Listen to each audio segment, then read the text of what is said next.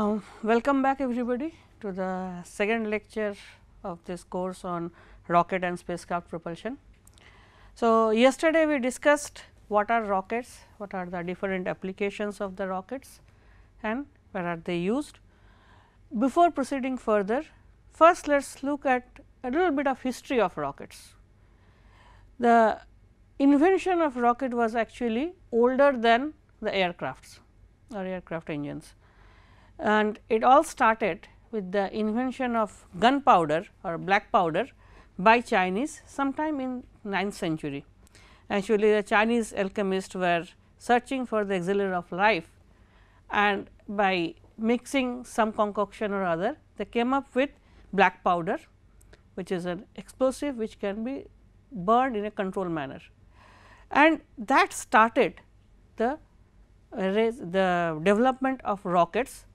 So, this was initially an accidental discovery, but then the Chinese realized its potential and started experimenting with it for different applications, including many military applications like development of bombs, cannons, then fire arrows, the rocket propelled fire arrows, etc. So, the first use of rockets actually were, apart from say, some firecrackers and all, was for military applications, and the first recorded use of rocket in battle dates back to as far back as 1232 AD, when the Chinese used the rockets against the Mongol hordes at Kaifeng Fu. Now, one of the earliest texts which mentioned the use of rockets was Huolong Jing, which was written by a Chinese artillery officer Jiao Wu in as far back as mid 14th century. So, as you can see that it is quite old as a practical application. Now, in this text he mentions the use of first known multi-stage rocket as well. So, multi-stage rocket is not something unique, Chinese have already thought about it, had used it, and the fire dragon issuing from the water, that is what they used to call the multi-stage rocket. It was mostly used by Chinese Navy, and they had a profound impact on the geopolitical history. Now, after the Chinese, after the China was taken over by Mongols, and during the Mongol wars or the Mongol invasion, the Mongols took this rocket to Europe. So, rocket technology was first known to Europeans by the invasion of Genghis Khan and Ogadai Khan, because they conquered part of Russia, Eastern and Central Europe, and they used rockets also to their advantage, particularly for military application.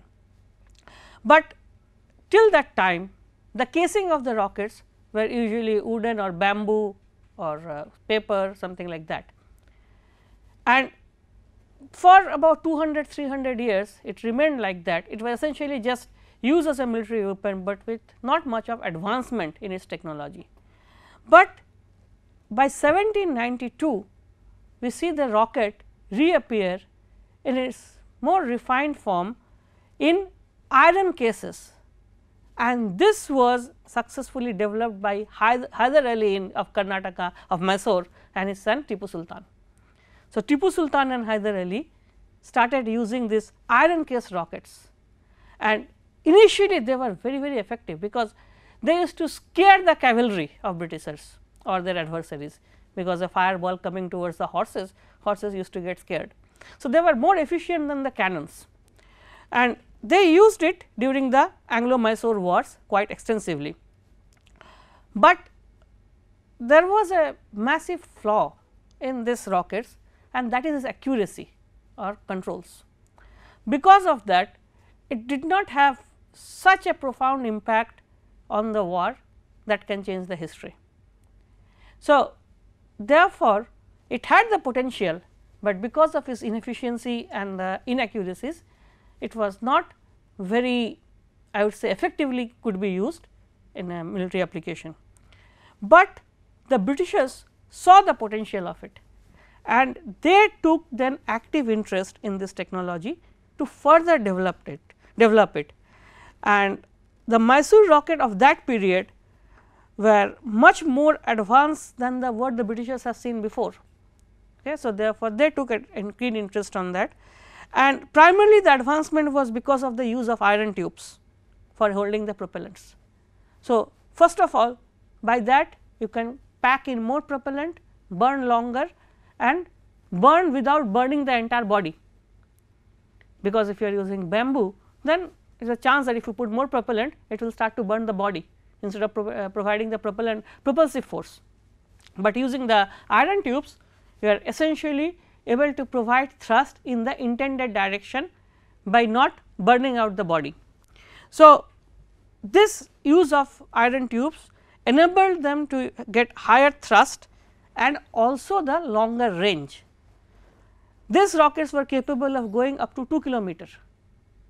That was huge in that period, we are talking about 18th century. But after Tipu Sultan was defeated and captured, these Mysore rockets were influential in British rocket development, and these were inspiration for the development of Congreve rocket, which we are going to talk about later, which the Congreve rocket. So, after this, say 1792 is where we see the rockets emerging again in the iron tube, and Napoleon wars were sometime at about 1815. So, about 20-25 years there was a massive development, and from that point onward, particularly in the Napoleonic wars, we see rockets having a substantial influence on the outcome of the war, because now the accuracy have improved and they are now much more effective. So, as I have just said that the Britishers took keen interest in Tipu Sultan's iron case rockets, and one person who was in the forefront of its development was William Congreve. He was an officer in British East India Army, and after he saw the use of these rockets by Tipu Sultan's forces, he started researching on the original design of this Mysore rockets. These rockets were called Mysore rockets.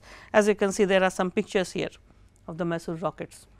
Now, he essentially started a, I would say, scientific program in development of this rocket technology as a viable technology for military applications. So, he started a vigorous development program at the Arsenal's laboratory. He prepared new propellant mixtures which can provide higher thrust and larger range. He developed a rocket motor with strong iron tube and with conical nose. This is another development, having a conical nose that reduces the drag. This early concave rocket weighed about 15 kg, 14.5 kg, 32 pounds, which again was quite substantial if we are talking about in early 19th century. And the Royal Arsenal's first demonstration of the solid fuel rocket was in 1805. So, essentially the beginning of solid fuel rockets can be considered to be 1805, when it was first demonstrated. These rockets were effectively used during the Napoleonic War and the War of 1812. Now, based on his experiences with the development of this rocket technology, Congreve actually published 3 books on rocketry. So, there has been substantial improvement, but once again starting from say 1800, which is early 19th century, till the beginning of 20th century, there were not much of substantial development in the rocket technology. It remained where it was. So, the early rockets, if you look at, still they were very inaccurate. They had a strong tendency to veer sharply off their intended course, because there were no control and stability, they were unstable. The early Mysore rockets and their successor, the British Congreve rockets, reduced this instability somewhat by attaching a long stick to the end of the rocket. As you can see here, there are long sticks added for stability, but still they were not able to remove this drawback completely. And if you look at those rockets, they look very similar to the firecrackers, the bottle rockets that kids use nowadays. Now, essentially by putting this stick, what they are doing is they are making it so stable that it is difficult for the rocket to veer out of the course, but still the accuracy or I would say marksmanship of the rocket has not improved. The accuracy problem was greatly improved. Nowadays most of the rockets, the thrust is slightly vectored, and by doing so it produces an off axis force which then spins the rocket, particularly is useful for missiles. It spins the rockets and provides the stability. So, this slight thrust vectoring or off axis thrust causes the rocket to spin along its axis when it travels. So, it travels like a bullet because it is spinning. So, it has more stability. So, the HALE rocket actually removed the need for a rocket stick, and because of that its overall surface area reduced. So, the overall frictional force is reduced. So, they were able to travel further, the range was increased and were more accurate. So, as what we are seeing now, that the coming of control technology into rocket slowly. Now, let us now come to the modern day rockets and space flight. The modern day rocket development started at the early 20th century, and after that actually if you look at the history of modern day rocket, whatever was proposed by the pioneers, I will come to the pioneers in 1903 to 1905 or 1915, still we are following the same. We have not done any new invention. All the basic principles were proposed at that time and formulated at that time. Rocket technology still works on those principles. So, that was the golden era of rocket science, starting from the beginning of 20th century till about 10-15 years. So, beginning of 20th century there was a burst of scientific investigation, particularly into interplanetary travel, and this interest was largely due to the science fiction books written by Jules Verne or H. G. Wells, where they talked about going to moon or people coming from Mars, etc., etc. So, traveling long distances or interplanetary travels became a passion for that generation, and that started the actual scientific development. So far when we talk about rocket science, essentially these were all practical applications, that if you put this is going to happen like that, but there are no theoretical foundation for rocket science. Now, in the beginning of 20th century, the rocket science started to emerge with a strong theoretical basis. So, the pioneer of mathematical rocket science can be said to be Konstantin Tsiolkovsky. He was a maths teacher in Russia, and he essentially first wrote a book titled The Exploration of Cosmic Space by Means of Reaction Devices, and there he formulated the full principle of rocket propulsion. So, therefore, this can be considered to be the first serious scientific work on space travel. He proposed the Tsiolkovsky rocket equation, which essentially are the principles that govern rocket propulsion, and his name is named in his honor, but actually it was not proposed by him or developed by him, but it was named in his honor, because this was a I would say the development of this rocket equation was an ongoing work. So, many researchers were actually involved in that, but the final equations were then honored named after him in his honor, because he had profound impact on the development of rocket science. Not only that, we are looking at 1903 or 1905. So, more than 100 years back, he advocated the use of liquid hydrogen and liquid oxygen, that means cryogenic rocket, which actually came into being sometime in 1960s. Okay. So, about 60 years before they actually were used, he proposed the use of liquid hydrogen and liquid oxygen, and this proposal was not out of thin air. He actually did calculations and showed how efficient this type of fuels will be in rocket propulsion. So, therefore, he first proposed the cryogenic propellant, and he calculated their maximum exhaust velocity. Okay. So, essentially he calculated the specific impulse produced by cryogenic fuels. However, his work was essentially unknown outside the Soviet Union. and but inside Soviet Union he was inspired, he had inspired a generation of rocket scientists. And if I look at the history of development of rocket science, a substantial development had happened in Soviet Union and the present day Russia, and most of that work was inspired and following Tsiolkovsky's work, and they inspired the research in rockets, experimentation, and also it inspired the formation of Society of Studies of Interplanetary Travel in 1924, as back as in 1924. So, but the point is that although he has formulated many things, it was quite unknown outside Soviet Union.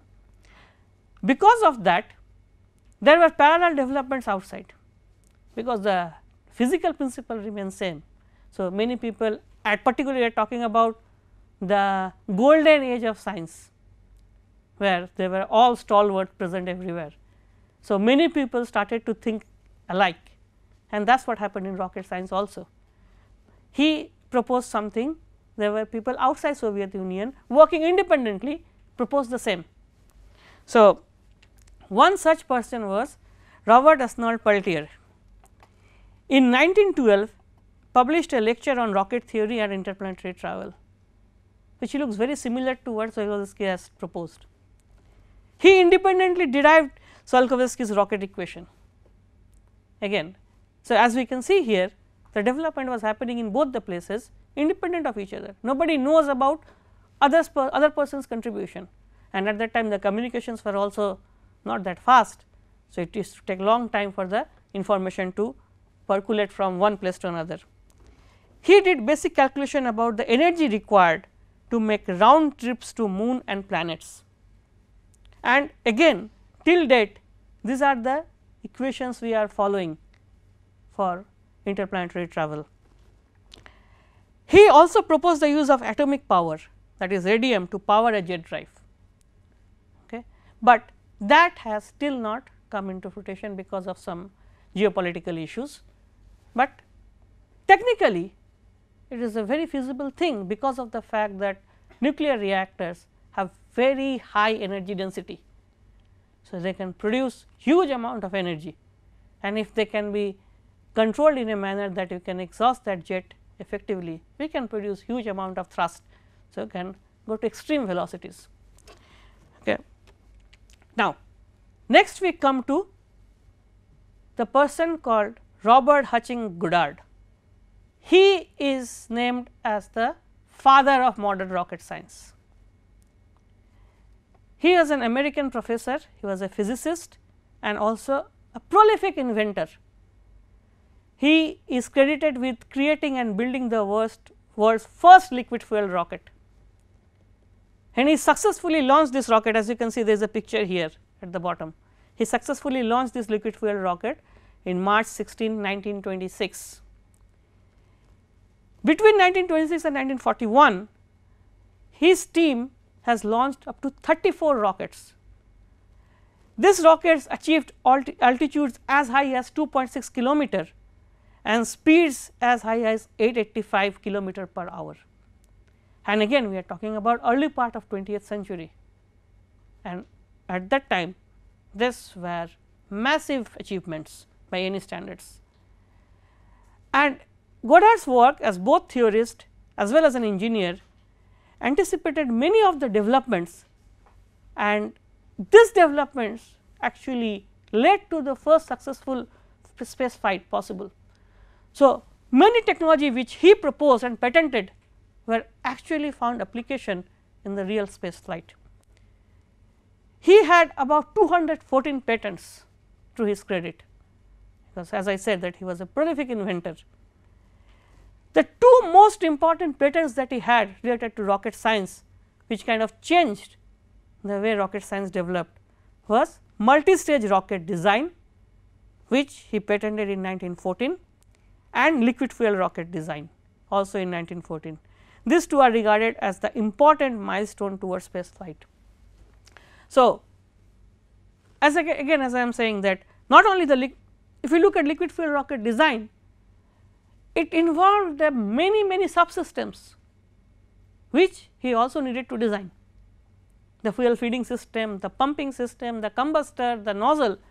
One of the greatest I would say proposal that he put forward, which made possible again successful flight of rockets, was using de Laval nozzles with rockets, the converging diverging de Laval nozzles. He was the first one to propose it and use it, and that allowed the hot gases to be expanded at very high supersonic speed, producing large amount of thrust. Okay. So, in 1919 he wrote a monograph called A Method of Reaching Extreme Altitude, and this is considered one of the classic texts of 20th century rocket science. It has all the calculations and description of how to achieve extreme speeds and altitude. Not only this, he successfully applied 3 axis control, gyroscopes and steerable thrust to rockets to improve their stability and range, all of which allow them to be controlled effectively in flight. So, his inventions were also used in flight control. So, actually he was a complete rocket scientist, starting from the combustion system to fuel feed system to the stability and control system. He worked on everything and developed full rockets, which is a very rare feat, because these are different specialties, but he had expertise in all of them. That is why he is considered to be the father of rocket science. Now, so these 3 I have talked about as father, there were other people also. Next, let me talk about some very important milestones or programs in rocket development. The first one I can think of is the V2 rocket. V2 rockets were developed by Germans during the Second World War. In 1943, the production of V2 rocket began in Germany. This rocket was designed in a German lab in Peenemünde, and Werner von Braun and Walter Dornberger, they were the pioneers of this. They designed the entire, their team was involved in the design and development of this rocket. They started somewhere in about 1935 or so, and they were able to successfully develop this rocket. It had an operational range of about 300 kilometer. So, they were fired from mainland Europe and they were able to reach England. So, these rockets were actually used in the Second World War. kg of warhead with an amortol explosive charge. This rocket normal altitude of about 90 kilometer, but if vertically launched it could have achieved up to 206 kilometer, that is quite a bit of range or altitude. This vehicle was essentially, I would say, the first prototype of modern rockets. This was a solid propellant rocket, the first prototype of modern rockets, and it was similar to most modern rockets with turbopumps, inertial guidance and many other features. It was successfully used, but it was introduced so late in the war, as you can see is 1943 the production began, that it did not have much of impact on the outcome of the war. Just like the turbojet engine was introduced so late in the war that by that time the war was almost over. So, it did not have much of impact. But first successful military use of rockets in modern era has opened a floodgate. What happened after the war? All the scientists, German scientists who were working in the German rocket development missions were essentially taken either to USSR or to USA. Werner von Braun and his team were taken to USA. They were rehabilitated in Marshall Space Center in Huntsville, Alabama, and they started working on the development of American rocket program. Later on I will come to one of the most successful rocket program, Saturn V, was spearheaded by Werner von Braun, who was the chief architect of V2, and that was the rocket which put man into moon. Okay, so, they started with V2 rocket. So, that is why V2 is a very important milestone in the history of rocket science. Now, after the Second World War, we come to the era of Cold War, and although that was a very tense period for the world, but because of the Cold War, the competition between the two superpowers, particularly the military competition, saw a rapid development, particularly in the rocket science and space science. So, wherever we are today started from that era, where there was massive funding available, there were a lot of resources put in rocket science and the space science, and because of that there were massive development in every sphere of rocket science. So, very early in the your Cold War in 1950s and 60s, by end of 1950s, we already had ICBMs, intercontinental ballistic missiles developed. And these missiles, it was realized that they can carry nuclear weapons to very large distances, up to about 10,000 kilometers. So, no part of the world was not in the reach of these missiles. So, the entire world came under the nuclear cloud, because all these missiles were capable of carrying nuclear warheads. So, America and Russia developed arsenals to destroy world many times, and because of that, since both of them had it, it worked as a deterrent. That is why we never had a third world war. Okay. So, but that was the ugly part of it, but the other part of it is these ICBMs, later on as we will see, were the precursors of the space flights. Initially they came as ICBMs which are military used, but very soon they were converted for civilian use, and then a different program started for space flight. So, the ICBM launch vehicles such as R7, Atlas and became the delivery platform of choice of these weapons, the nuclear warheads, but they also were later converted for space mission, and it continues till today. So, the development was partly fueled by Cold War, and 1960s became the decade of rapid development of rocket technology, where Soviet Union and USA were in the forefront. Soviet Union had the Vostok program, the Soyuz program, the Proton rocket program, all of them were actually offshoots from their ICBMs. Okay. So, we will see that the impact the ICBMs had in the rocket science or the space flight science per se.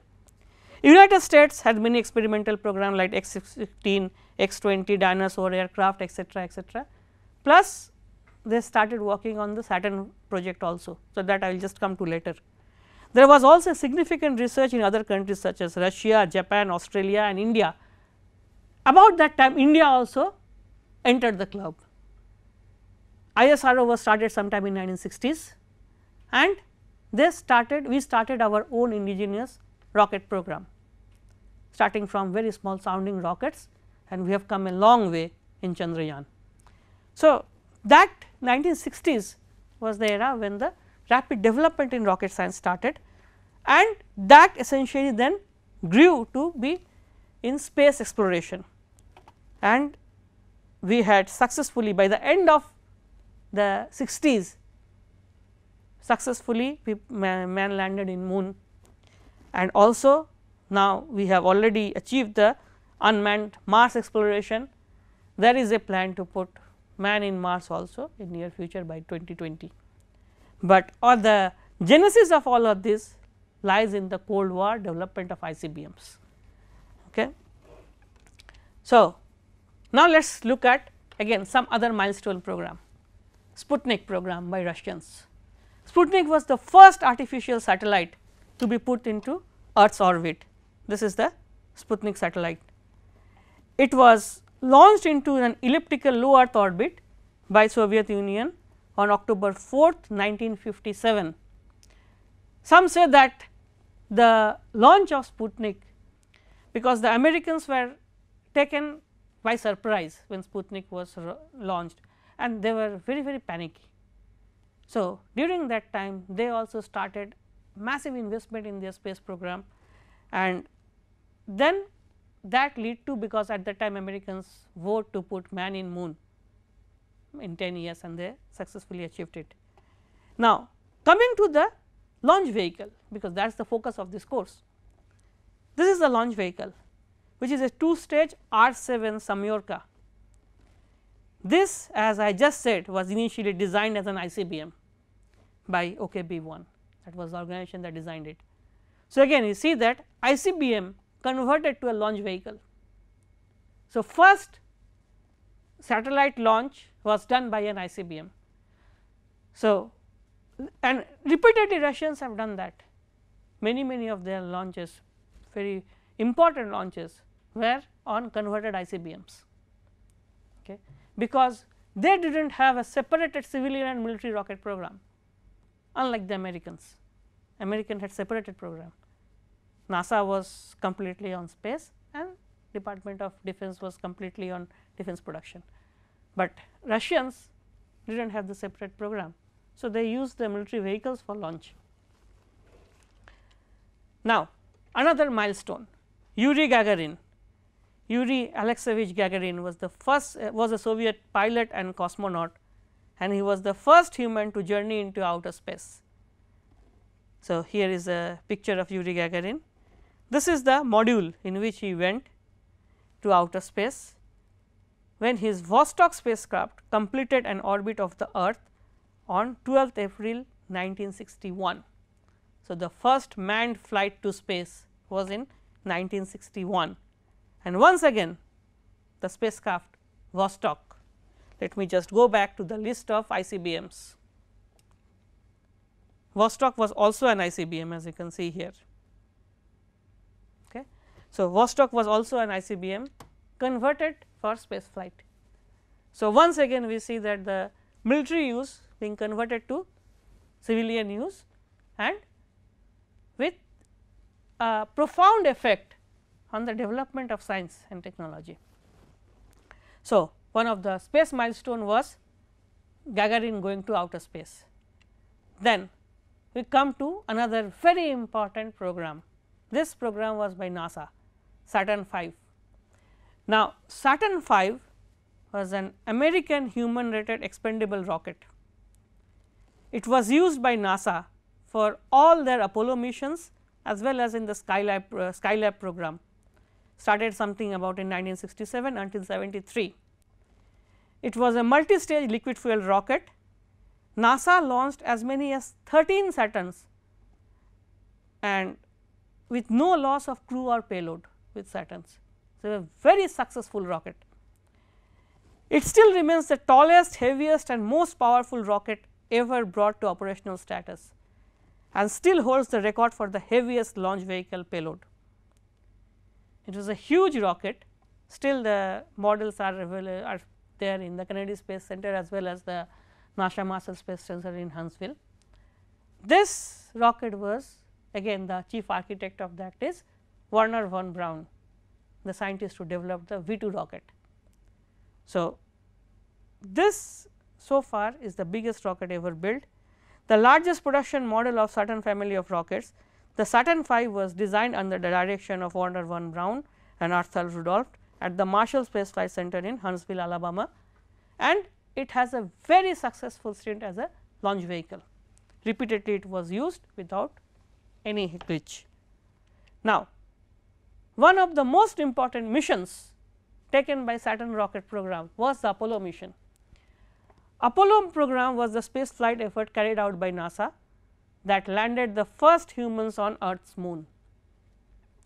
It was conceived during Eisenhower as the president, but after the Sputnik launch by Russians, it got the steam, particularly under President J. F. Kennedy, because J. F. Kennedy proposed the national goal of landing a man on the moon and returning him safely to the earth. This was proposed in 1960s and in 1961 in his address to the Congress, and he promised that it will be done within 10 years, and it was achieved by 1969. So, within 10 years NASA was successful in fulfilling that promise and putting a man on moon. So, the Kennedy's goal was accomplished with the Apollo 11 mission. Okay. So, Apollo started from Apollo 1, there was various missions going to outer space, not to moon, but in Apollo 11 the astronauts Neil Armstrong and Buzz Aldrin landed their lunar module. Here is a picture of the lunar module on the moon on 20th of July 1969, and they walked on the surface, well, while Michelle Collins remained in the lunar orbit in the command spacecraft. Here is the lunar orbit. Okay. This is the assembly of lunar orbit. This is the Saturn V rocket launching the lunar module, and this is the full assembly, full picture of the system or various subsystems of the entire mission. So, they landed on the surface of moon and then successfully came back. The three then safely landed back on earth on July 24th. Okay.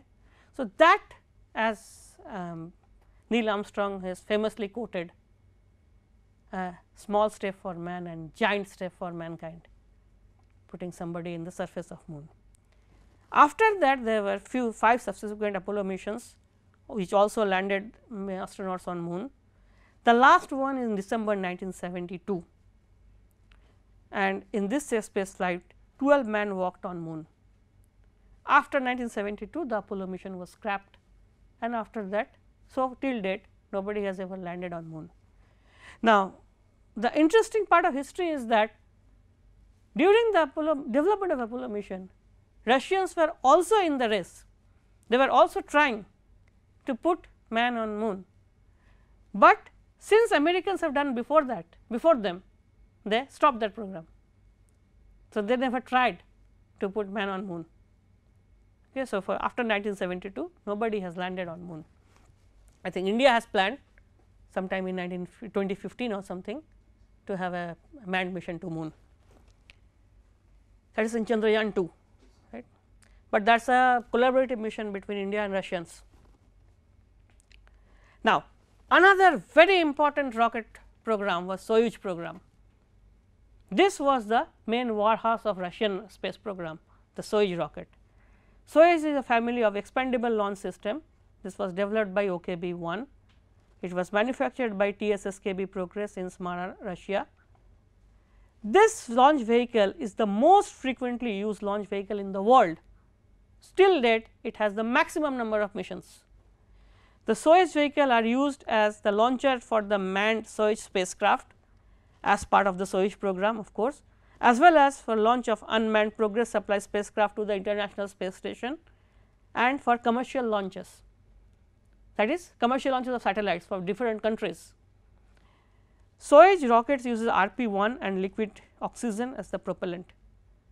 So far, this is considered to be the most widely used rocket in the world. Okay. So, it is still operational, still it sends supply to the International Space Station using Soyuz rockets. Now, another very important space program is the American Space Shuttle program. The Space Shuttle was a partially reusable launch system and also an orbital spacecraft operated by NASA for human space flight missions. So, this essentially it was a vehicle mounted on a space rocket, and then it worked as a rocket vehicle. It was used extensively, of course, now it has stopped in 2011, the program was stopped. This system had a combined rocket launch, orbital spacecraft is a rocket launch, as you can see the picture of the rocket. This is the space shuttle sitting on this, and re-entry space plane with modular add-ons.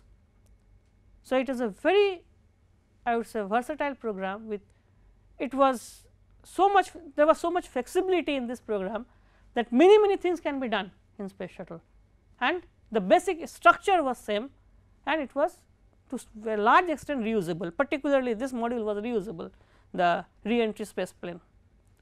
Now, it was used for a total of 135 missions spanning almost 30 years, starting in 1981 till 2011, 30 years it was this program was operational, participated in 135 missions. The major missions taken by space shuttle includes the launching of numerous satellites, interplanetary probes, Cassini, Galileo, these are all launched by space shuttle program, which are now gone beyond the solar system. The Hubble Space Telescope was launched by space shuttle. Then they were very extensively used in space science experiments, because they used to take even scientists on board who used to conduct experiments in space, and Also they were extensively involved in the construction of the International Space Station, which I will come to next, and also servicing of International Space Station. The space shuttle at launch consisted of the orbital vehicle, the external tank, 2 solid rocket boosters as you can see here. It was launched vertically like a conventional rocket with thrust from the side boosters and 3 main engines, and then in the edge of the outer space the actual space vehicle shuttle vehicle will take over. However, this program has faced 2 of the most talked about space tragedies. First one, you can see here the picture of Challenger disaster. Challenger was a space shuttle operation, and no, it was Challenger. First one was Challenger or second one was Challenger? Yes, this is a Challenger disaster. Yeah, this is Columbia. So, this is Challenger disaster, where the entire system, particularly it started from the solid rocket boosters, the SRBs. It had nothing to do with the space shuttle this thing per se. The solid rocket boosters exploded in 73 seconds into the flight. It just took off and it exploded in flight. So, you can see a picture of the entire the explosion happening, and all the astronauts on board were killed. And another equally, I would say, black spot in the space exploration is the Columbia disaster, is shown here, where the Columbia space shuttle is broken into pieces. This was during the re-entry.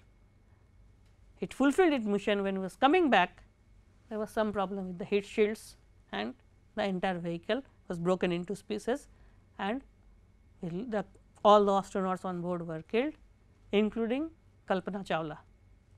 Okay. So, but even after the Columbia disaster, the space shuttle program continued for a few years, but now in 2011 they have stopped the space shuttle program.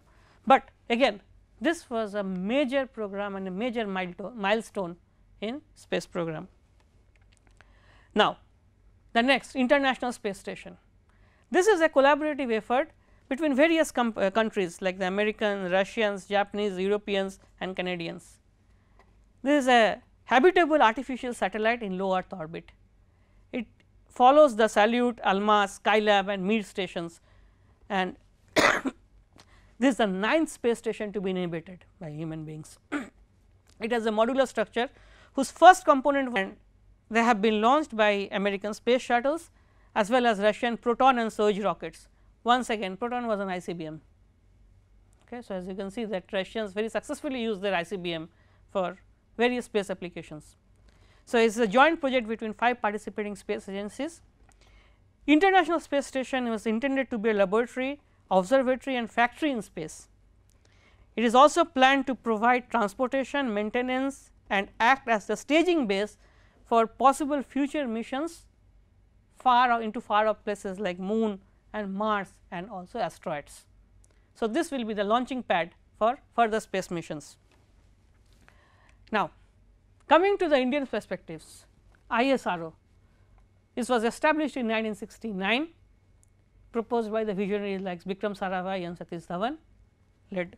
So, starting from the early days of the first successful endeavor taken up by ISRO was Aryabhatta, first Indian satellite, which was launched by Russians, because at that time we did not have launch vehicles. Then the launch vehicle program, successful launch vehicle program started with, first was sounding rockets, which used to go to pretty low altitude, then SLV, satellite launch vehicle program, which used to send Rohini class satellites to low Earth orbits. Then came the PSLV program, Polar Satellite Launch Vehicle, a very successful program till date, had many successful missions, and this is the power horse for Chandrayaan.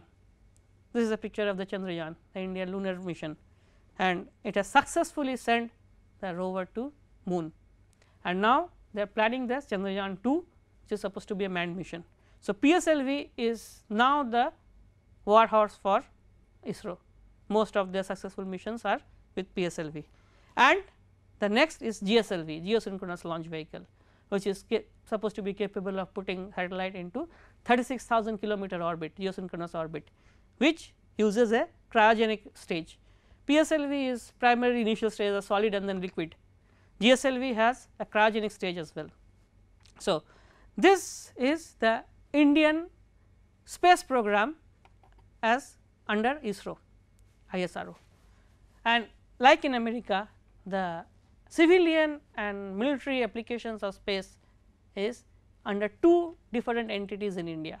So, ISRO is for the civilian side, primary goal is to develop launch vehicles and put in satellites, where the military side we have DRDO, Defence Research and Development Organization, which has an integrated guided missile development program IGMDP, started long time back, sometime in late 70s early 80s under the leadership of Dr. APJ Abdul Kalam, and they have successfully developed many missile systems.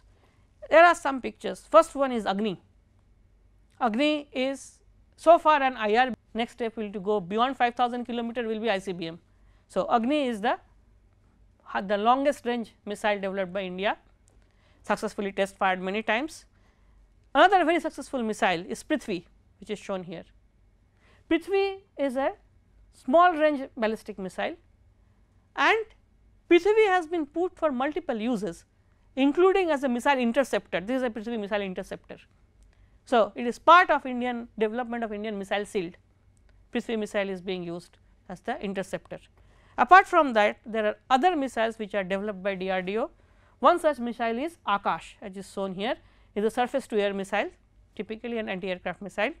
Then Nag is shown here, this is an anti-tank missile, where you have a high energy explosive at the tip of it, and this one is Trishul, again a surface to air missile. So, I have shown some of them. There is also Pinaka, there is also some submarine launched missiles etcetera, which I have not shown here, but India is now in the top league of space exploration as well as in the missile programs, because we have achieved almost 90% of what others have already done. So, we are very close there. So, one of the Indian success story is in this rocket program. Either we talk about missiles or in space, the success story is in the rocket program. Unlike most other programs which have failed or still continuing, this is a successful endeavor taken up by India. Okay, so, we stop here. We talked about the history of rockets today. The next then we come to now the actual theoretical formulation, talk about rocket propulsion next. Thank you.